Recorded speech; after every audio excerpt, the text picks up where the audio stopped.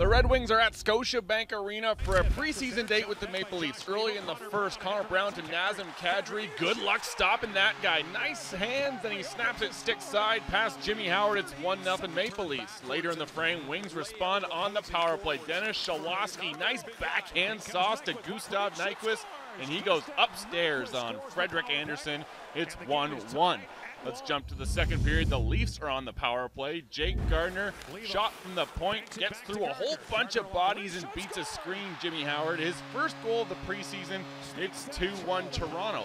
Later in the frame, Toronto on a 5-on-3, and that's bad news for the Wings. Austin Matthews feeds John Tavares, and he rips home the one-timer for his team-leading 5th goal of the preseason.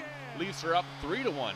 Less than 30 seconds later, Toronto still with the man advantage. Josh Levo shoots wide. It goes right to Patrick Marleau, who bangs in the second chance. It's 4-1. We're done there, right? Wrong. Still in the period, the Leafs short-handed. Connor Brown picks up the loose puck. He beats Par Lindholm, who beats Howard from an absolutely terrible angle. Toronto's 4th goal in under 4 minutes. It's 5-1 Maple Leafs. Go to the third, now 5-2 Leafs. We get a little rough stuff. Tyler Bertuzzi hit in the corner on Kadri, and he doesn't like it. The two exchange some shots and some words as they head up ice before the linesmen get involved. Both players pick up misconduct penalties. Good thing the Red Wings and Leafs play on Saturday as well. Not long after that, we get some 4-on-4 hockey. Matthews, check out the hands on this guy. Nobody's taking the puck off him. Nice work to keep control.